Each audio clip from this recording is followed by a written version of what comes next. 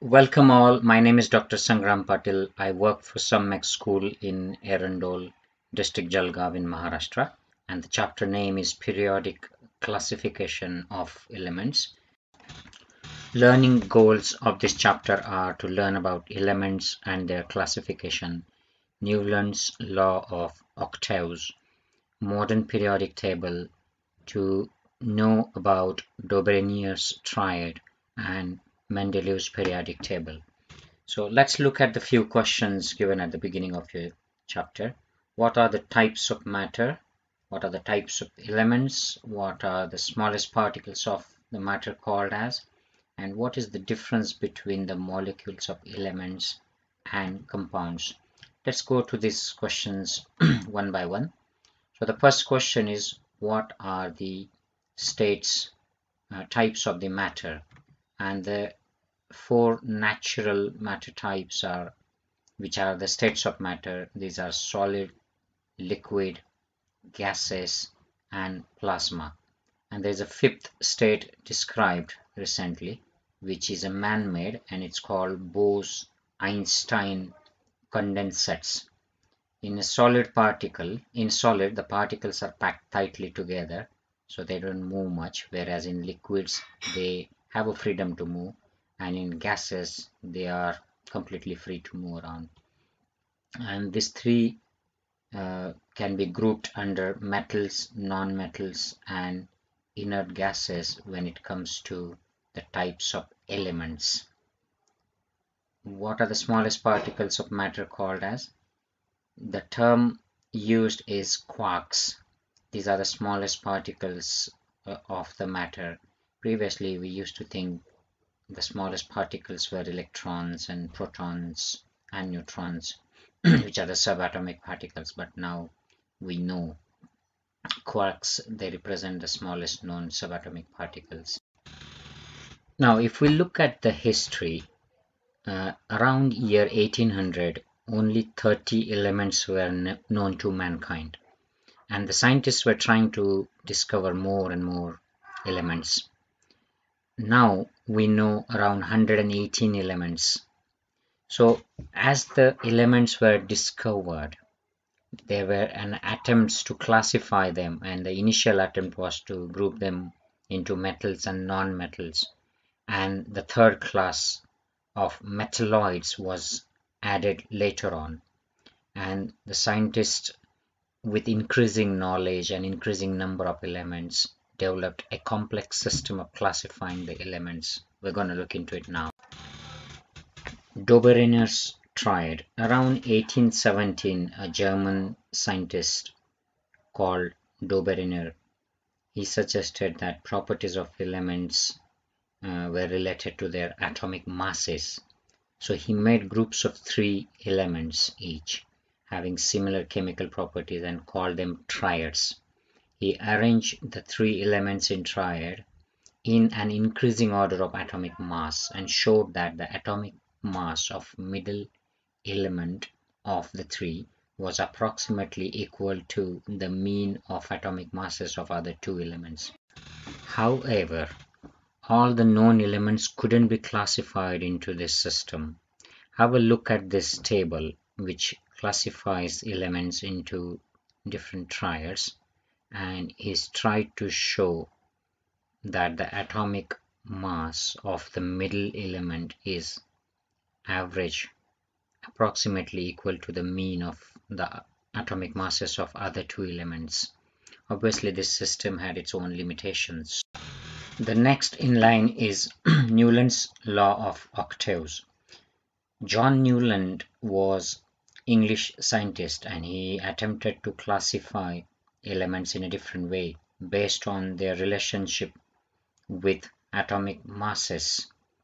Now he found that when elements are arranged in increasing order of atomic masses, the first and the 8th element will have similarities, such as magnesium will show similarity with beryllium, chlorine with fluorine. Similarly, sodium will be similar to lithium in terms of properties. So first and eighth will be same, and this similarity observed was termed as law of octaves. Now, we know in Indian music system we have something called saptak, and in that we have sa re ga ma pa dha ni. So sa of basic saptak and sa of upper saptak, they have similarity. Similarly, in Western notes, music notes, they have 7 notes, and they are do, re, mi, fa, so, la, ti. So the first do will have similarity of the higher notes do, and this is correlated in Newland's law of octaves. Have a look at this table. This is 7 by 8 table with English musical notes at the top: do, re, mi, fa, so, la, ti, and the elements are grouped under all these 7 notes. Lots of limitations to this system, which is Newland's octaves. This system puts all the known element of that time which were known to Newland. He's put all of them into 56 boxes, and in some places he's put 2 elements together. You can see cobalt and nickel are put under do, and they are not similar to other elements in that box, such as chlorine, fluorine, and all those things. Whereas iron is put in different areas under different note called T at the rightmost column. And iron there is grouped with non-metallic elements like oxygen and sulfur, whereas it should be with cobalt and nickel because it's a metallic element. Another limitation was that there's no place for newly discovered elements. So this system wasn't perfect for classification of elements even at that time. Now let's learn something about Mendeleev's periodic table, which is a very important topic for you. This is the main core of this chapter. So who was Mendeleev? He was a Russian scientist, and his name was Dmitry Mendeleev. He developed a periodic table for elements, and that was in later part of 19th century. Mendeleev's periodic table is the most important step in this classification systems of elements. Mendeleev considered the fundamental property of elements, the atomic mass, as the standard, and arranged 63 elements which were known at that time, and he arranged all these elements in increasing order of their atomic masses. Then he converted this arrangement into a periodic table of elements, and he then divided these elements in accordance with their physical and chemical properties. Mendeleev then organized periodic table on the basis of chemical and physical properties of the element, and these were the molecular formulae of the hydrides and oxides of elements, melting point, boiling point, density of an element, and their hydrides and oxides. Mendeleev found that elements with similar physical and chemical properties repeat after a definite interval, and on that basis he stated a periodic law, which is described as properties of elements are periodic function of their atomic masses. The vertical columns from above down in Mendeleev's periodic table are called groups, whereas the horizontal rows from left to right are called periods. Now have a careful look at this table. It's given in your books as well. This describes 8 vertical groups from above down and 8 horizontal rows from left to right. Have a look at it. You can pause the video or have a look in your books. Now there has been a small change in the way these compounds, the formulae are written. The general molecular formula of a compound, you can remember from the previous table, it was R2O, R2O3, whereas the number is written at the top of the letters, whereas in modern system these numbers are written at the bottom. You can see it in this slide. A little bit about the scientist. Dmitry Mendeleev was a professor in St. Petersburg University in Russia. He made a separate card for every known element showing its atomic mass. He arranged the cards in accordance with the atomic masses and properties of the elements, which resulted in the invention of the periodic table of elements. Now let's deal with these questions. There are some vacant places in Mendeleev's periodic table. In some of these places, the atomic masses are seen to be predicted. Enlist three of these predicted atomic masses along with their group and period. Now, Mendeleev published a periodic table of chemical elements in 1869, and that was based on properties that appeared on regular basis, on a periodic basis. And when he proposed his table, he noted few gaps in the table.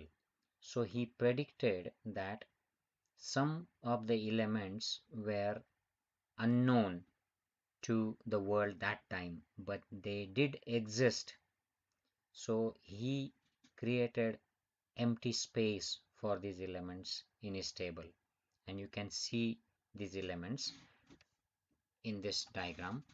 But in actual practice, they turned out to be scandium, gallium, germanium, and the atomic masses for these were 44, 68, and 72 respectively. Now you have a task now. Find out where these elements are actually located in modern periodic table: scandium, gallium, and germanium. You need to find it out. Let's look at second question here. Due to uncertainty in names of some of the elements, a question mark is indicated before the symbol in Mendeleev's periodic table. What are such symbols? Again, the previous question, we have already answered this question. He named his predicted elements as Eka boron, Eka aluminum, and Eka silicon, and he gave them symbols as EB, EA, and ES.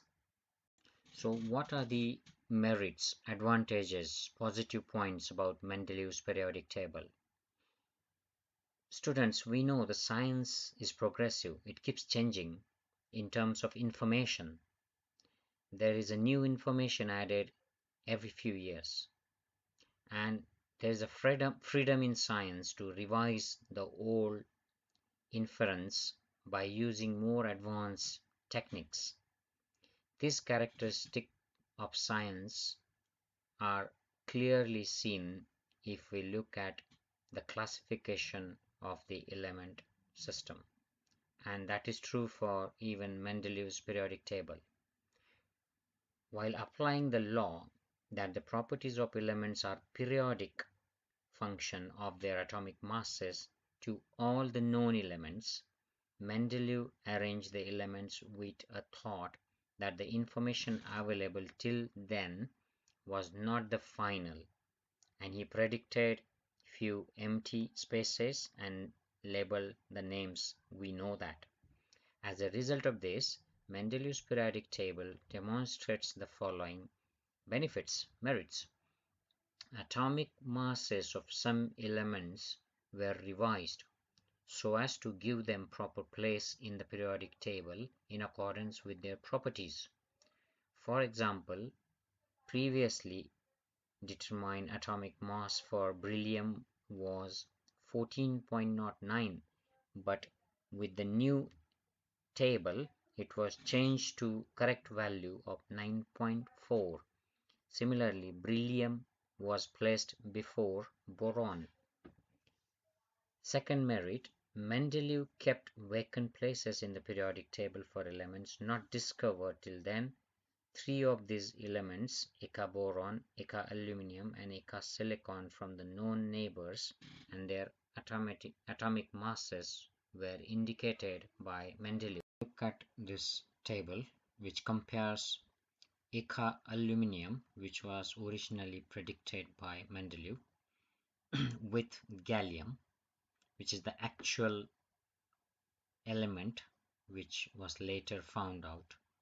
Look at their atomic masses, density, melting point, formulae of chloride, oxide, and nature of oxide.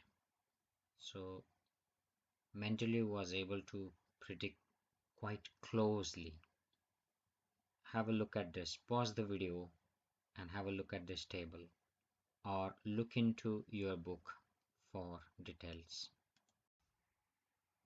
The next merit of Mendeleev's periodic table is that there was no place reserved for noble gases, but when noble gases such as helium, neon, and argon were discovered towards the end of 19th century, he created the zero group without disturbing the original periodic table, and it worked really well.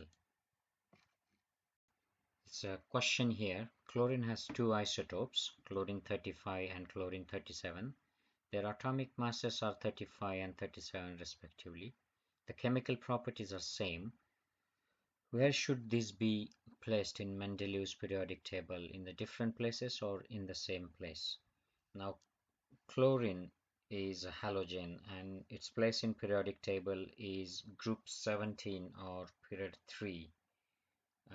Group is a vertical part and period is a horizontal part.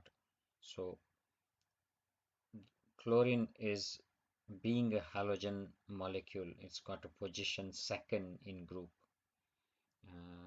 having atomic number of 17. So even though the atomic masses are different, its atomic number is 17.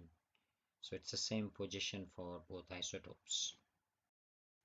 This is end of part 1. Look for part 2 on YouTube channel.